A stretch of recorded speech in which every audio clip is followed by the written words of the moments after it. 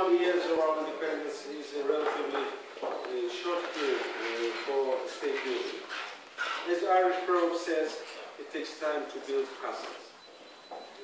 The modern history of Ukraine is a process of constant economic, political, social transformation from a totalitarian quasi-state into a European democratic country.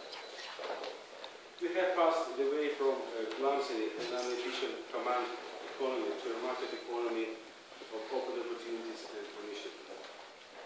We destroyed the system of ideological dictatorship and political coercion. Together with other European states, we are now building the Europe of the 21st century.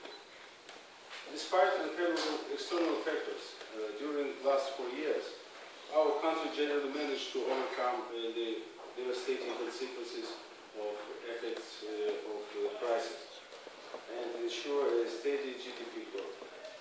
Stable exchange rate of the national currency agreement is a reliable guide for business and a factor for foreign investment. There are positive changes in the structure of national exports, particularly in the service sector.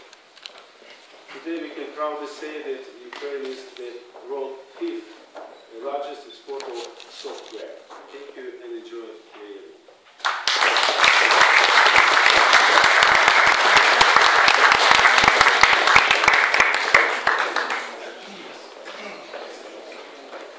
Thanks very much, Ambassador.